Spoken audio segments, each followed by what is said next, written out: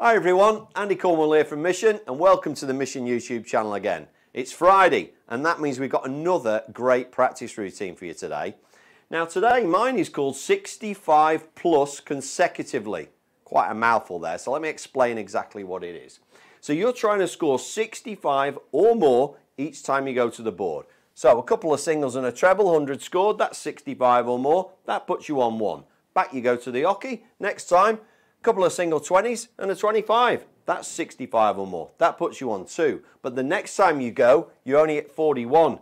That's put you back down to 0. The idea of this game is to get into the habit of scoring 65 or more. And this will help you and make you feel more confident with the scoring. So if you hit a couple of single 20s, by all means go for a double top or a double 16 because that'll get you over 65. Okay, there's lots of different ways to get 65 or more. And of course, if you're not at that standard, if you're not comfortable with that, drop it to 55 or 45. However, if you're getting up to 15 or 16 times consecutively, please put it in the comments. I want to hear from you on that because that'd be an amazing score. Then up it to 85 or more and see how you get on with that. Now, I've got a pro player here. Of course I have. I've got Matt Edgar. He's going to give you a demo. Let's see how it goes. So we played this one as a chain. All I've got to do is get over 65 to start the cycle.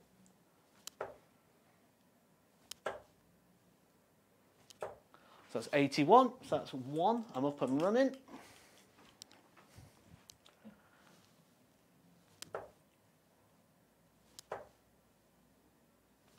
$65, so that gives me 2 points.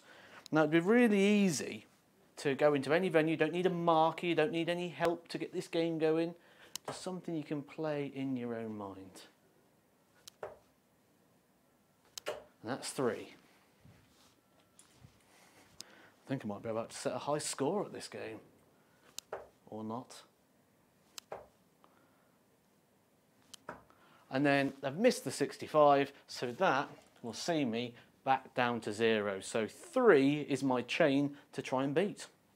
Okay, Andy, thanks for that. Really enjoyed that drill, and I would adapt this very slightly as well. If you'd like sort of a game scenario rather than that chain, one thing I would do, play this sort of in the Invisible Man sort of style. So what we're going to do, we're going to play it first to 6, and if you get over 65, that's 1-0 to you. If you get under it, it's 1-0 down.